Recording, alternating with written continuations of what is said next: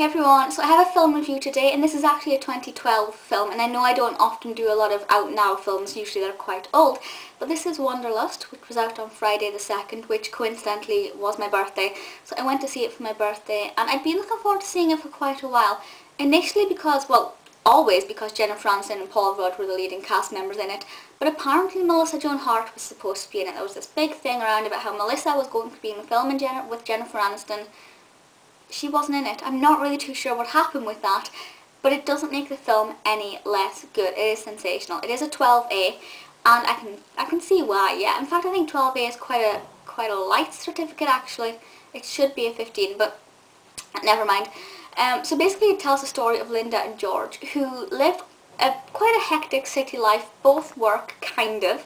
I'm not going to say any more than that, but one has a job, one has a hobby of getting a job, really. And then everything goes to pot. They somehow can't afford their mortgage, and everything is turned upside down. So they're on the way to stay with George's brother, and while they're there, they stop off at an Elysium, which seems quite peculiar when they're greeted by a nudist, which is probably one of the best things in this. Actually, it's hilarious. And when they're there, they realise that this life away from the city and away from technology is actually something quite desirable. And they contemplate staying there for quite a while rather than moving back to the city. And they do spend quite a lot of time there. And the whole film is basically a contrast between sort of the hectic, busy, worry city life in the quite relaxed, throw your cares away and drink tea sort of life at the Elysium, where they don't really use technology, although they do have a television. And nothing is processed, everything is, they make everything, they grow everything, they're all friends, they share everything. Quite harmonic, quite peaceful, apart from when they're off their face on drugs. And then you have the city life. And, there are times in the film when one of them wants to stay there and one of them doesn't, and then they'll seem to switch. And I guess the message of the film is just slow down and take a step back and don't worry so much about your phone's broken or your car's broken. Look at nature and look at the real world and what life is really about. But what the film is really about is hilarity. It is absolutely sensationally funny. I'd read quite a few bad reviews about it before I went to see it. And I was like, I don't know why these are getting bad reviews, because it's absolutely hilarious. I really did enjoy it quite a lot. There are quite a few funny things, but I think my favourite bit, well, first of all, the bit where the nudist is chasing after the car is sensationally hilarious. That one I do like quite a lot. It's really hard to pinpoint my favourite funny bit, because there are quite a lot of bits. It depends on your style of humour, because there are a lot of amusing things throughout it that caters to different senses of humour. It caters to different levels of funniness. I'll dumb myself down. There's a bit with the horse, which I really do like. The horse is brilliant. The bit I really like, my favourite bit out of the whole thing is after they've been drinking some tea, and Linda starts tripping. And it's this big sequence of her basically hallucinating. There's one bit where George has a mouth, well, 3 mouths, a mouth and then a mouth on either eye, and she ends up in a tree. And it's just such a beautiful sequence, really well put together, very intricate, very detailed, very clever, scary in the sense, but it's funny scary. It's not like jump out your seat and scream scary, but a few things happen that you don't expect to happen. And it's just great all the way through it. The plot is, it's a great story to tackle, and something that quite a lot of films do try, of the whole city, kind of an extended version of city versus country life, if you like, I guess. Kind of a slight city mouse, country mouse, kind of like that, but not like that, The plot, it's not completely unique, but it does, what I like about this particular as well is there was no babies.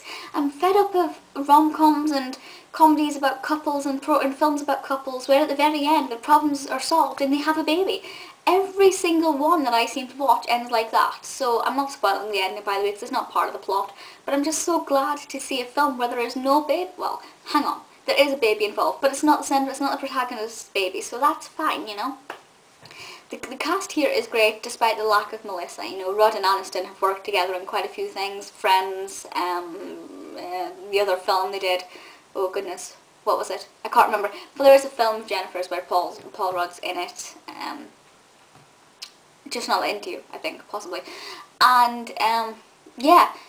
Lauren Ambrose is in this as well. When I saw her, I got a little bit excited. She played Julie Kitzinger in Torchwood. I think she is absolutely fantastic. Her character is so... Well, one minute her character is mellow, the next minute her character is manic. I really do admire her character a lot. I think she's great. And just the whole thing in general is fantastic from start to finish. It's very unique in its delivery. It's unique in the script. I can't see elements of any other film in there. Granted, I've not seen every film in the world, but there's nothing in there that stands out to me to be copycat-like. It is just definitely worth going to see. And I will only go into the cinema to see something if, I'm desperate to see it. Otherwise, I'll wait for the DVD or for somebody else to bring me the DVD or something.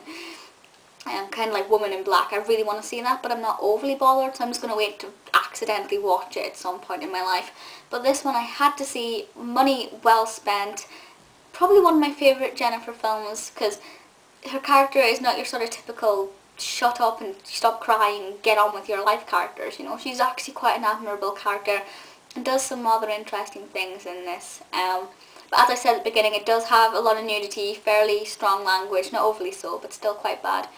And there's also a baby being born, which I won't say any more about, but you can watch it and find out. But it is very good. I absolutely loved it. Do go and watch it. Ignore any of the bad reviews. I know it's had some quite good reviews as well, but the bad reviews, just, ignore them. It is sensational. Please feel free to leave comments, let me know your thoughts, and let me know the Paul Rudd and Aniston film that I'm on about, because it might not be he's just not into you, she's just not that into you. You know what, my memory is rubbish, and I've seen most of her films that they all get interweaved. But let me know your thoughts, and I'll see you all next time. Bye!